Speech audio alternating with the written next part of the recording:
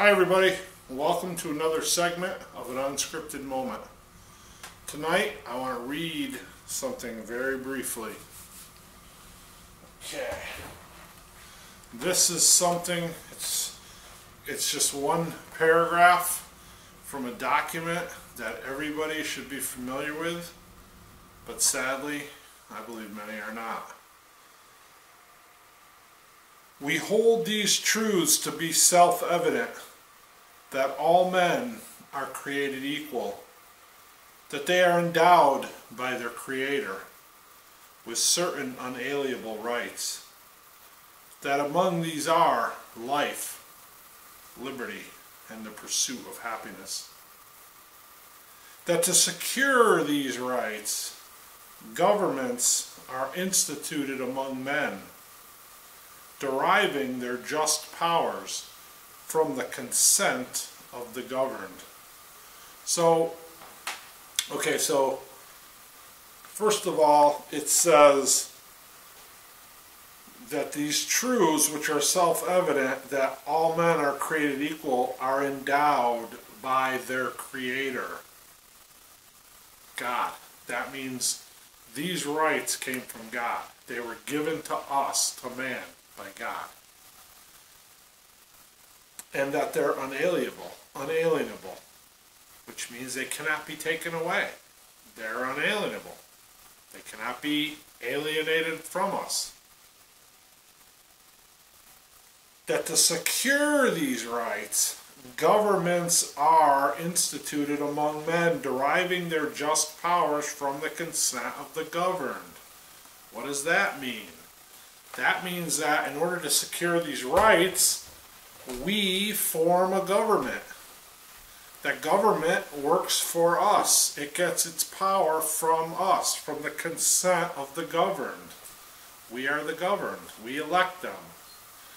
We live in a free enterprise system, a capitalistic system, not a socialistic system. Right? So, what does that mean? That means if my neighbor works 100 hours a week and makes $1 million a year, and I don't work at all, I just have a paper route and I sleep till 3 every day in the afternoon, then he's going to be rich and I'm going to be poor. And that's the way it is. There is never supposed to be any expectation on my part that I'm going to be in any way, shape, or form entitled to any part of his wealth, any part of what he works for. That's his. We have what we produce. If I sleep till 3 every day and produce nothing, I have nothing.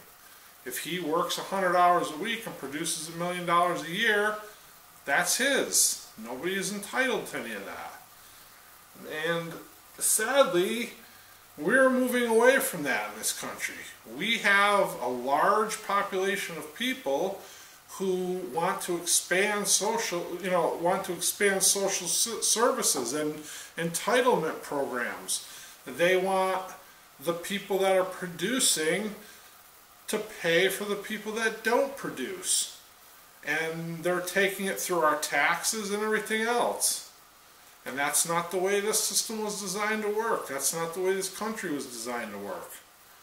If Congress and the people that work for the government, they're supposed to work for us. They're supposed to, they get their powers from the consent of the governed, as it states in the Declaration of Independence. But that doesn't seem to work that way anymore. These people, these congressmen, they produce nothing. Senate, they produce nothing.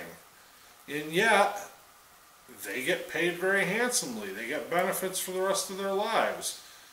For what? What are they producing? What market are they in? What market are they working in?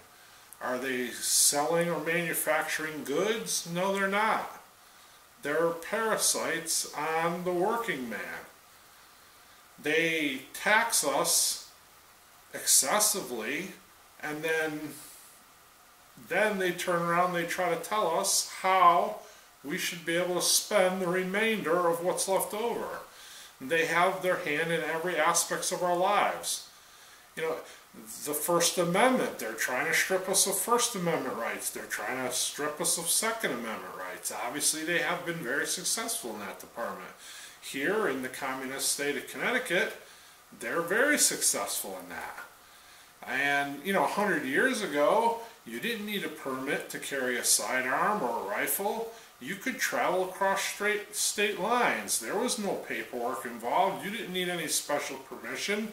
You didn't have to pay so many hundreds of dollars every year or every 5 years or whatever it is to have a permit to carry that gun.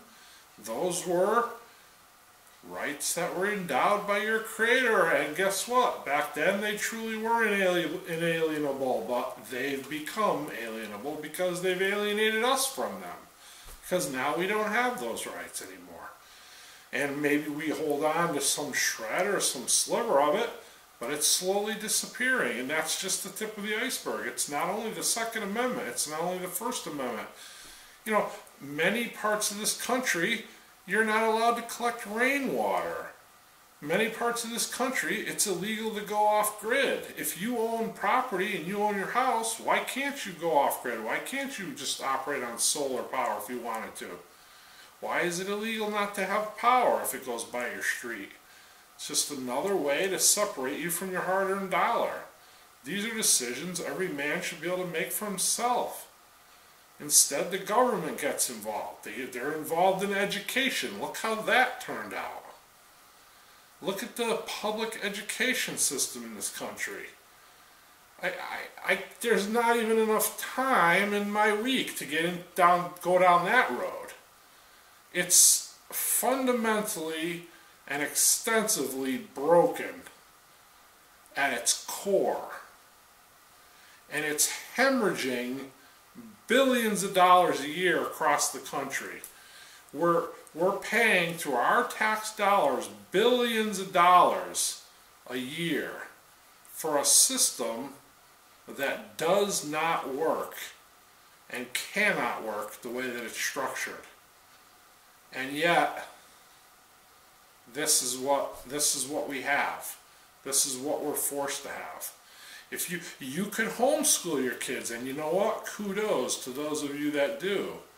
That is outstanding. That is an outstanding option. And I think, I commend everybody that does it. But if you pull your kids out of the public school system and you homeschool them, you should be able to get a tax reduction. You should no longer have to pay for the public education system because you're not part of it. And you're not availing yourselves of it. You're not sending your kids there. And I know that's an old argument because people that don't have kids or that are retired and older and their kids are grown still pay into that system too. So it's, but that's again part of the fundamental breaking of it because it's costing so much money. I can look at the town we live in. There's 49,000 people roughly. I think last time I looked or knew there was 49,000 people, 45,000 to 49,000 people. The public education system consists of four elementary schools, one middle school, and one high school. It's $72 million a year is their budget. And then the kids that graduate, they work at McDonald's, they can't even get your iced tea order right. True story. I go there 5 days in a row. A few years back, I worked up near there and I didn't have enough time to come home, and I enjoy the unsweetened iced tea. So I go through the drive-thru 5 days in a row. My order is large unsweetened iced tea with lemon and one sweet and low. All 5 days it was wrong.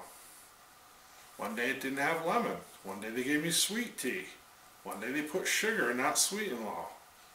It's I'm not ordering $30 worth of food. I'm ordering one thing. It's an iced tea. Why? You know why? Because all those kids were in the public school system 6 months ago, or a year ago, or 2 years ago.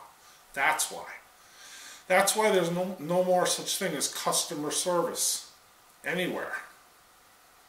That's why you talk to these knuckleheads on the phone and you feel like, you're calling a company and trying to get answers. You feel like they're not hearing you.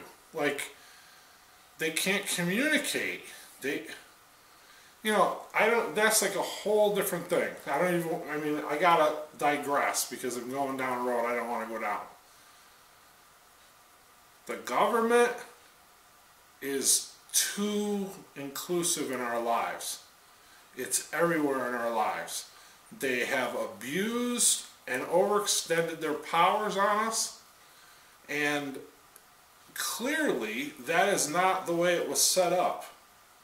Yet that's the way it is. It's wrong, and it needs to change. There needs to be a fundamental change. And there's a number of ways, maybe, that we can do it. Certain people have different ideas about things to do, disconnect from the system.